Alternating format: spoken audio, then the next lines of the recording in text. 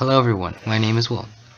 For this year's spring break, I went to China and visited two cities with Anson and Gianna, as well as a couple other classmates. The first city was China's capital, Beijing. Beijing is China's political and cultural center and had many famous historic and scenic sites, such as the Great Wall, Forbidden City, Tiananmen Square, Bell Tower, and the Bird's Nest. Beijing also had many great restaurants. The second city was Xi'an, which also had many historic and scenic sites and was very fun to be in. The trip lasted 12 days, and there's 23 students that went on the trip and 3 teachers. On the first day, we left the US for Beijing, China. We went from San Francisco International Airport using Air China Flight 986 at 2:50 p.m. We had to get to the airport pretty early at around 11:30 a.m. Once we got there, all the parents forced us to take the first of many boring group pictures. On the plane, Anson sat next to Alex and JV, Gianna sat next to Phoebe and Katie, and I sat next to Caleb. The plane flight was 12 hours long, so we played apples to apples, checkers, and watched some movies. The flight was very long and boring.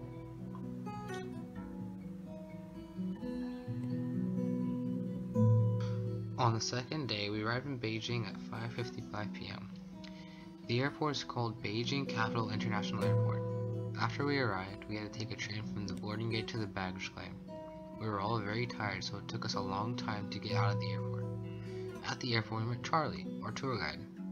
Most of us really liked Charlie and thought he was a very good tour guide. After we met Charlie, we went to the restaurant and had dinner. The dinner was delicious, but we were very tired, so as soon as we finished dinner, we went to the hotel.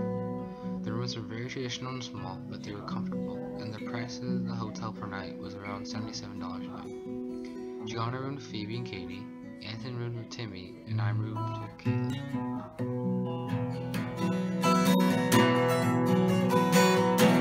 For day 3, we would wake up and have breakfast at the hotel. After having breakfast, we took a bus with Charlie to Tiananmen Square and the Forbidden City. We walked around there for a couple of hours and then we had lunch. Anson liked Tiananmen Square and the Forbidden City because it was a famous historical site and it was also very big. After that, we went to the Wangfujiang shopping district, where we saw street food for the first time, and Gianna brought a $100 Prada wallet. We were at the Wangfujiang shopping district for an hour. I liked the shopping district because of the street food, which had scorpions and starfish. We then had dinner and then went to the hotel. Caleb and I watched Chinese soccer, and then Derek, Phoebe, and Gianna hung out in Caleb and my room, and we chatted for 3 hours, and then they went back to their hotel room to sleep.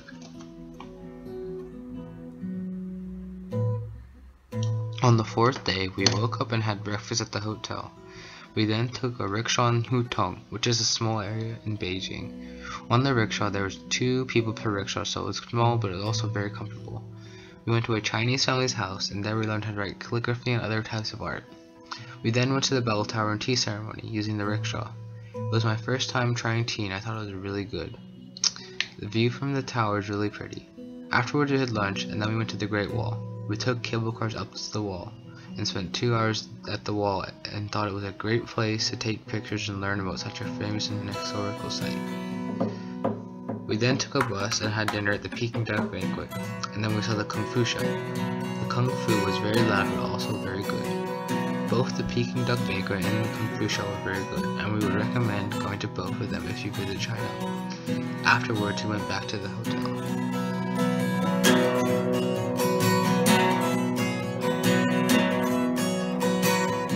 On the last day in Beijing, we woke up and had breakfast at the hotel.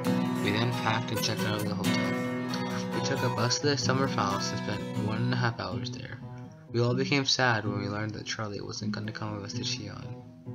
We then took a bus to go have lunch.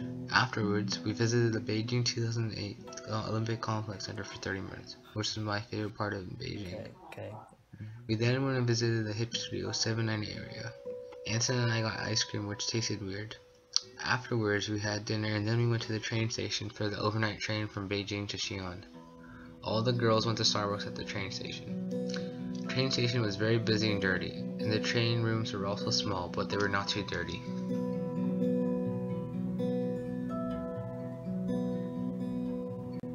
On day 6, we woke up on the train and had breakfast on the train. We bought our breakfast at the train station the night before, so it didn't taste good. We then left the train and went to the homestay school. At the homestay school, we took took a campus tour for about an hour, had a meeting with administrators, and afterwards we visited an art class and a Chinese grammar class. After we visited a couple classes, we went to go have lunch and visited an English class, and then we played a basketball game against the school team. We were winning the first half, but then we got lazy and decided not to try, and so we lost. After the game, we went to graduation ceremony and then home to the homestay and ate dinner there. Most of the homestay families lived in apartments that were small, but they were still comfortable. We woke up and had breakfast at the homestay the next day. Then we explored Xi'an with our homestays and went to lunch with them.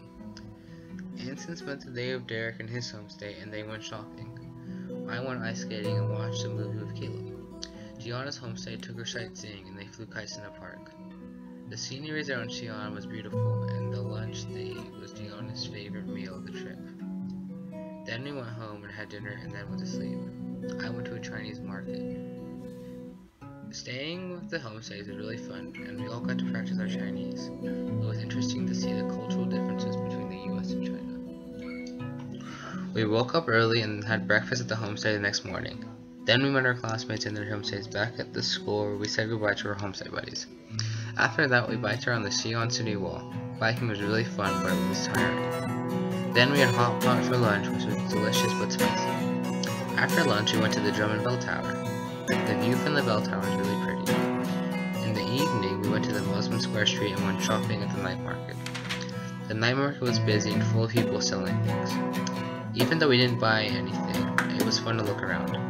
Lastly, we had dinner checked in at the Xi'an Aram International Hotel, which was $56 a night. This hotel was very different than our last hotel, as it was bigger and much more modern.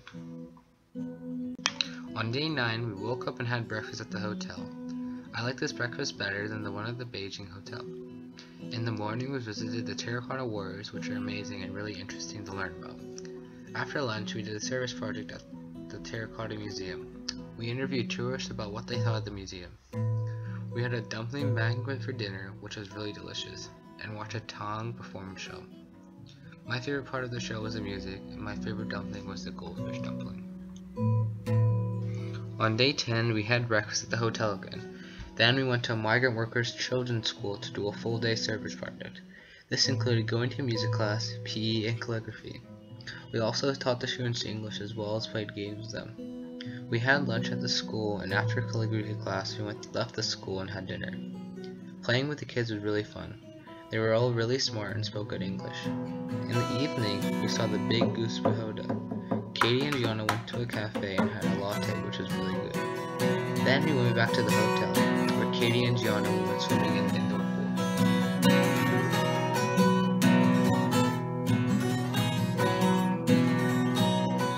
On our second to last day in China, we had breakfast again at the hotel.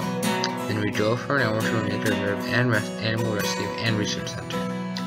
There we got a tour of the reserve and saw a lot of animals, including pandas and red pandas. The animals are really cool, but it was really cold outside, so walking around was not very fun. There were a lot of animals. My favorite animal were the red pandas because they were really cute.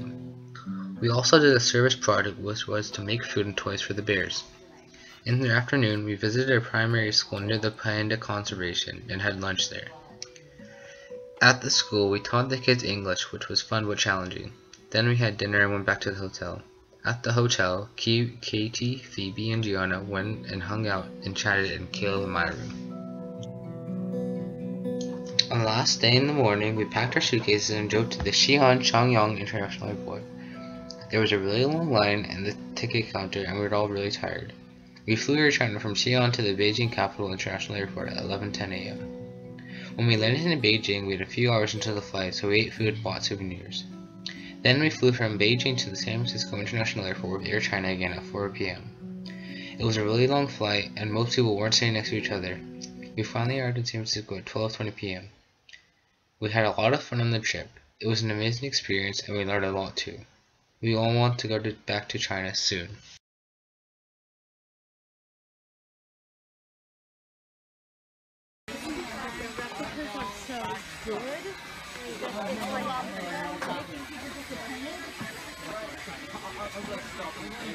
Oh, Elise! Woo! Go, Irina! Hey, put your bag on your lap. first, yeah.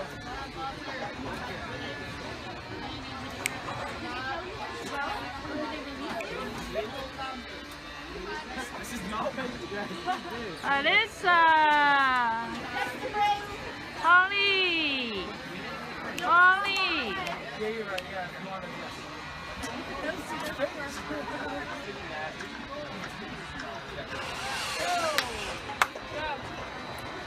Jebby!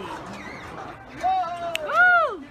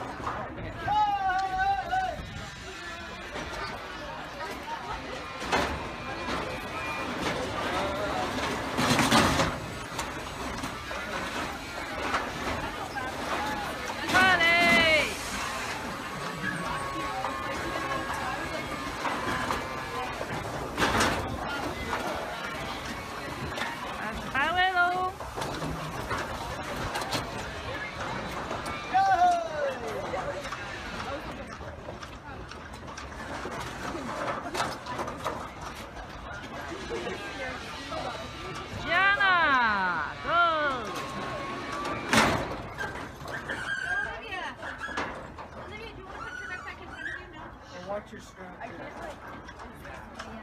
No. No, behind. All right, never mind. Hills and Charlie. Yeah.